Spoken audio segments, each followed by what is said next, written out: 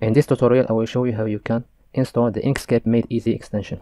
So first, go to this website, download the zip file, so you can download it here, click here. Then after downloading it, you can go to the download folder and zip it. You can see I already did that. Then go to this folder, latest, rename it inkscapeMadeeasy. Then copy it and go to open Inkscape, go to edit, preference, then click go to system, then click open extension. Here pass the new folder. As you can see I already did that, inkscapeMadeeasy. Now let's see where Inkscape add this extension.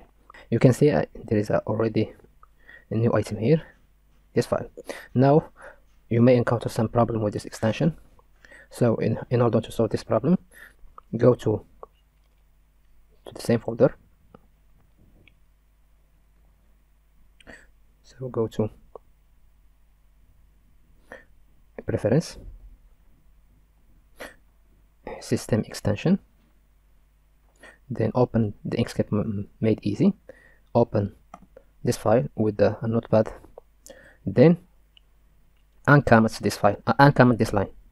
So you may encounter some problem with the latex extension, so in order to avoid this problem, uncomment this line, then save it,